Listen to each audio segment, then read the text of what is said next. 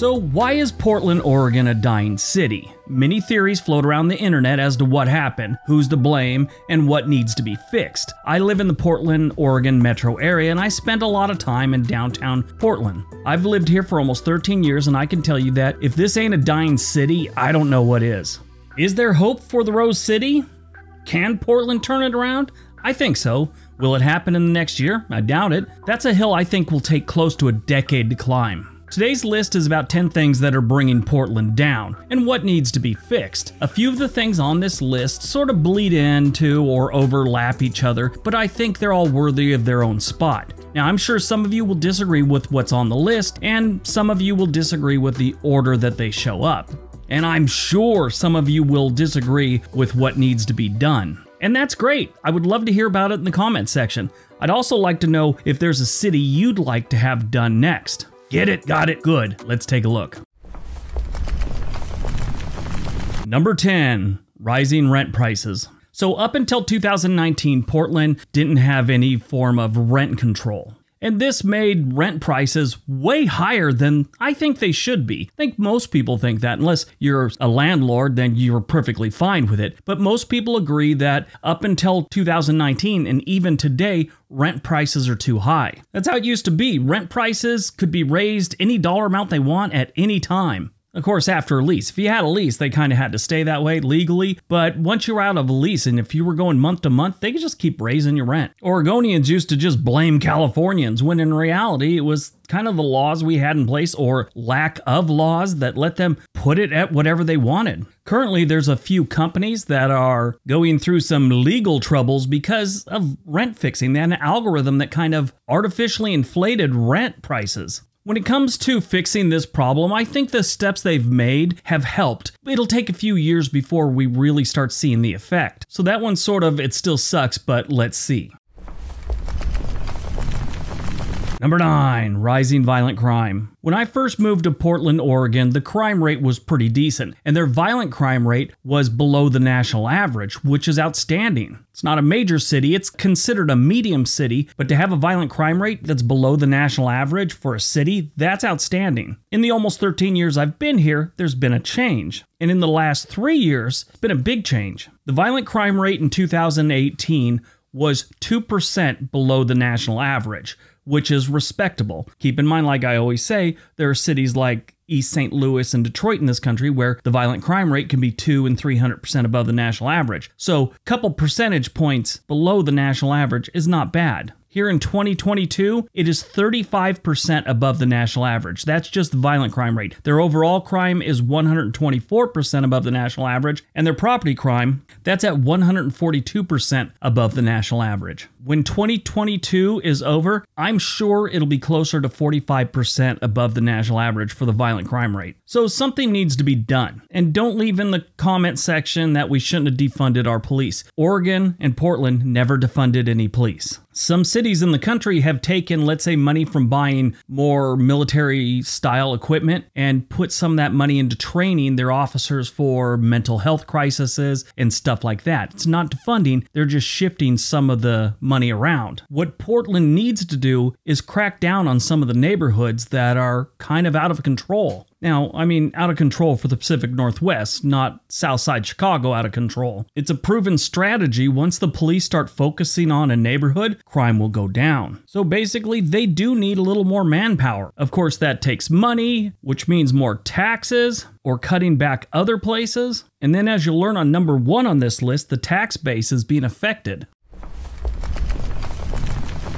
Number 8, the housing shortage. It's estimated that the Portland, Oregon metro area needs about 100,000 more housing units, whether it's apartments, condos, houses, whatever. Now, 100,000 is the over-dramatized numbers that you might get from some organization that has some unrealistic views of the present, but really they're thinking about the future. 100,000 should be great, but realistically what they need now is about 25,000 housing units. Since they don't have enough houses, this of course means there's higher rent and there's higher home prices. When landlords and homeowners are in competition to get your dollar to rent or buy, prices go down. But with the serious housing shortage that's been going on for about a decade, it just creates more problems. I mean, almost everything on this list, and any bad thing with a city, town, state, whatever, creates other problems, not just one problem. There's always a spider web of problems that happen whenever anything is bad.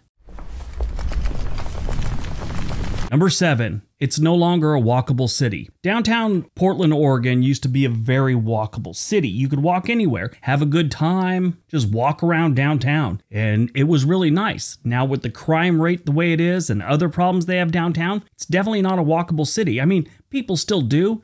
It's just not as comfortable as it used to be. And I think a lot fewer people are out walking around, let's say, at night than used to be. When I first got here, it was great. People seeing shows, walking to restaurants, walking to bars. Now everyone gets in their car or an Uber and gets out of there as soon as they're done doing whatever they were doing. There used to be a comfortable vibe downtown Portland, Oregon that just isn't there anymore. You're always on guard.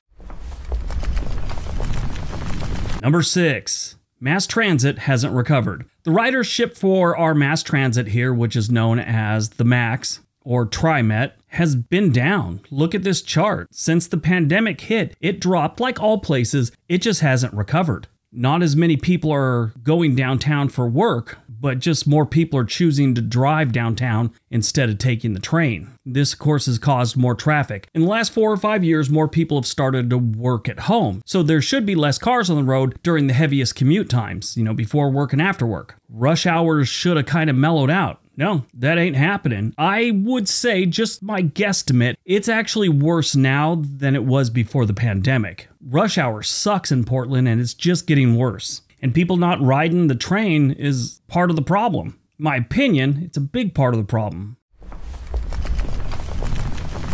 Number 5, our weirdness is now a liability. Portland, Oregon is known for being kind of weird. Originally, that weirdness came from the artist types that we had here, the musicians, the young people that live downtown. That's how it got that kind of saying, keep Portland weird. Now it's being attributed to all the people that are suffering from mental health problems that are living on the street. Then you have the political climate in the United States, and that's one of the first things they go to. Oh, they're keeping it weird in Portland. They've got this problem, and it's a failed state, and all that other stuff that they say whenever they're talking about politics. That always seems to be one that's brought up, keep Portland weird. And it's not the artists anymore. They're talking about are the people on the street that are suffering from severe mental illness. So instead of having, a cool vibe or a funny saying, keep Portland weird, now it's become kind of a slur in a way. Not sure what's going on over there over my shoulder, but it looks like he's falling asleep on his hands and knees.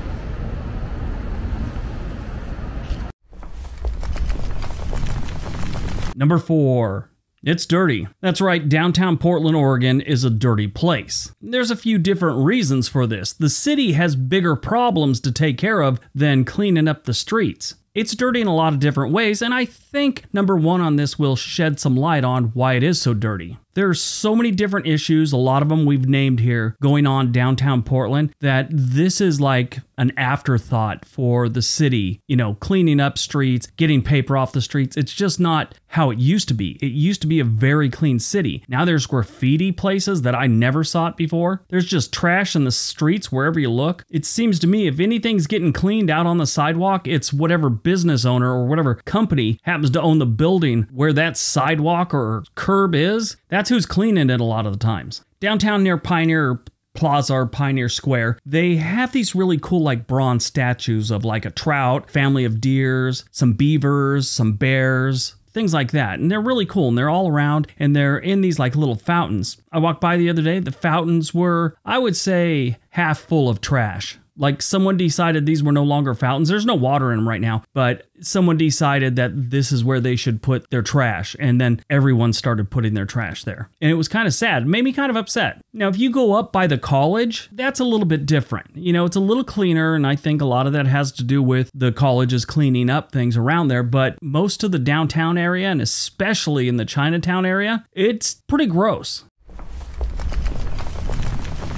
Number 3. Downtown at night sucks. It didn't used to. Like I was saying earlier, people used to hang out down there. You go to different bars, go to the different clubs, see a movie, see a concert, and then you'd hang out downtown. A lot of the businesses have gone away that used to cater to that crowd. A lot of the bars and a lot of the really cool pubs are no longer there. One of the best comedy clubs on the West Coast, Harvey's, they shut their doors. Now, I'm sure some of that had to do with COVID, but I think COVID was kind of the straw that broke the camel's back. The area around Harvey's, it absolutely sucked. It didn't used to. It's another situation where I've said that a lot. It didn't used to. It actually used to be okay. Now it frickin' blows. They have an old school retro arcade like from the 80s. It's called Ground Control, which is in the Old Town area or Chinatown area of Portland. I haven't been there in like 4 years. I love the place. It's so cool. It's a bar, it's a restaurant, it has like real Donkey Kong, Pac-Man, and games like that. Space Invaders. I played Space Invaders there, and it's like the original cabinet. I want Old Town Portland to be better just so I can go to Ground Control.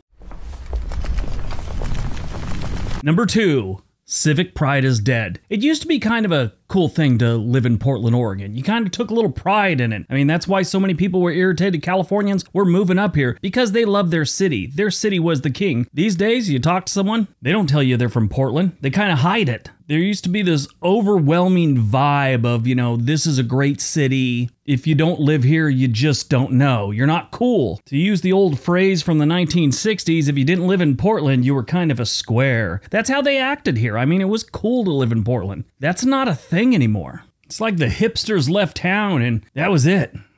All right, before we get to number 1, if you're planning on moving to another city, another state, there's a link for a website called Home and Money. I've teamed up with them. If you're looking for a real estate agent, they'll help you get in contact with one anywhere in the nation. Their website has all kinds of neat tools too if you're thinking about buying a house. All right, on to number 1.